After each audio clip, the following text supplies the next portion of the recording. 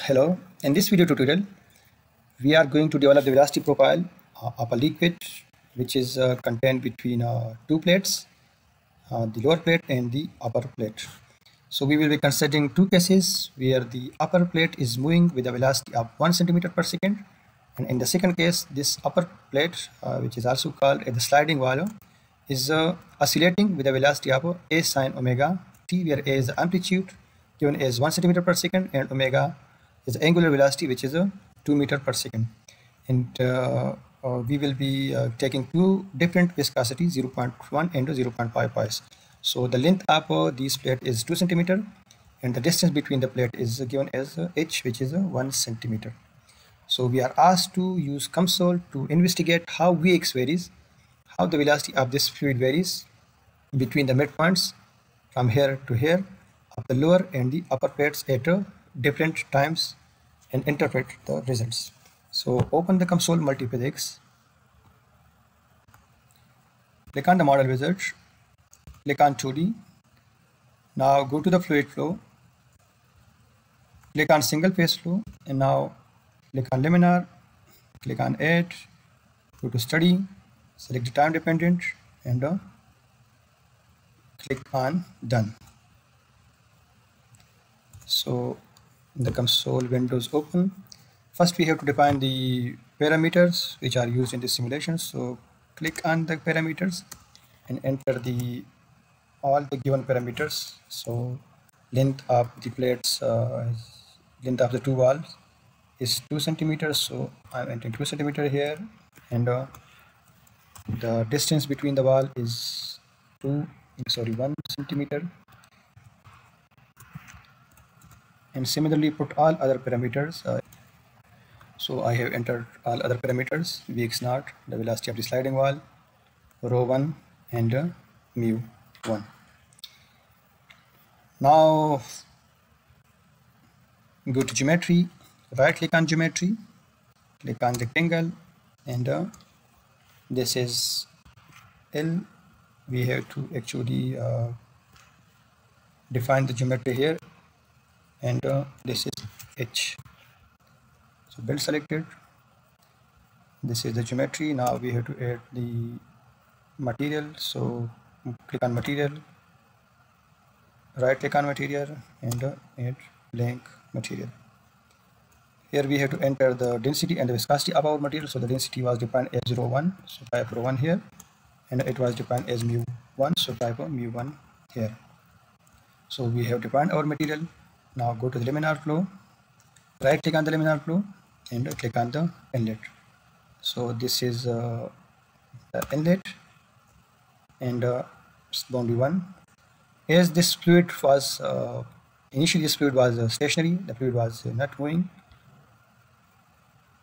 There is no bulk movement of this fluid. The fluid will only move due to the movement of this this wall. So you can say there is actually no flow rate at the input and no flow rate at the output. So this is select pressure and set the P0 to 0. Similarly, right click on the laminar, click on the outlet, and the outlet again the P0 must be set to 0. Now again click on the laminar flow, right click on the laminar flow, and select the wall. So select the boundary 3, which is actually the sliding wall, and the wall condition is slip velocity. So click on the wall moment and check the sliding wall. So sliding wall, we are given that this velocity is a Vx0, which we have already defined in our parameters. And this is wall 1, which is the lower wall, and this is a stationary wall with no slip condition. Now go to the mesh, element size must be fine, and click on build R. So this is our mesh.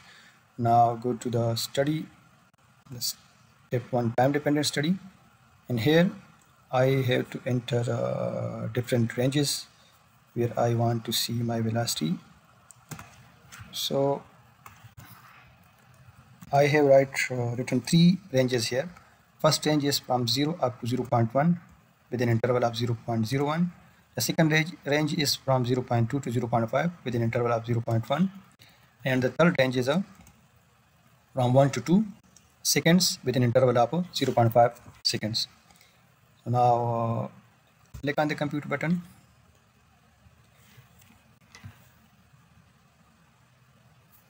And this is the velocity profile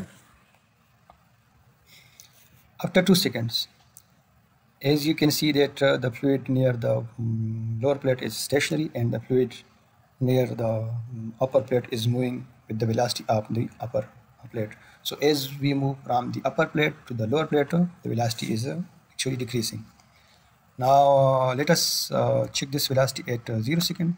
So you can see that most of the fluid is almost all of the fluid is stationary. So you can check this at different times: 0.01 second, 0.02 second, 0.03 second. So as the wall is moving, the momentum is actually diffusing from the top plate towards the lower plate. Now I want to plot the velocity profile from this point to this point at different times. So for that, go to the data set, right click on the data set, click on the cutline 2D, and here point 1 is this point. So this is L by 2, and here the value of x is L by 2 and y is 0. So I type L by 2 and y 0, and this point is L by 2 and the value of the y is h here. So L by 2 and h.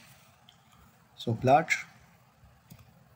So now we shall plot our velocity profile under this line. So for that, click on the right click on the results and the 1D plot group, and then click on the 1D plot group 3 and click on the line graph.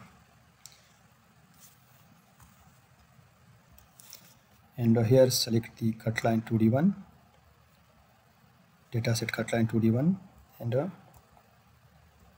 this type U here, y-axis data, so expression is U, and from here time selection, click on the list and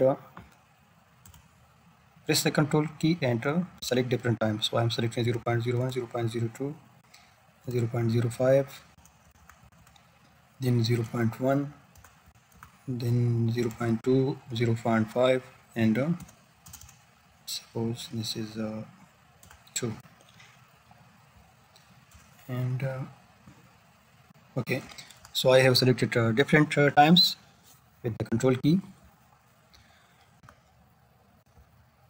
Here you can enter the title, type your title, manual, custom, and I just select the automatic. So the x-axis data, here you can type the x-axis title, and this is the coloring and style.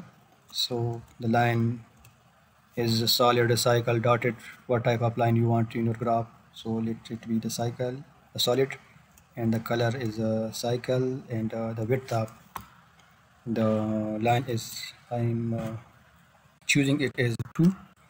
So you can select, you can actually change from this bar, and I want a cycle marker, and you want a marker on how many points. So I'm selecting this as 8, which is a depart value, and the legends here, when you check the legend, so you will see the legend.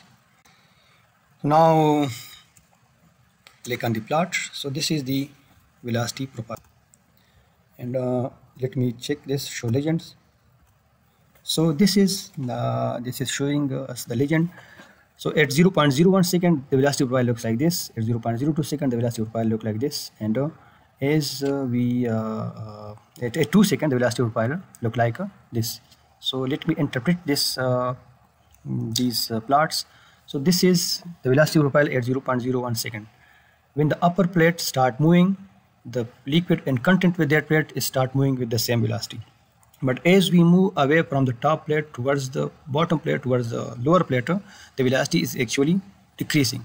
and this 0 actually shows the lower plates, and 0.01 is the upper plate.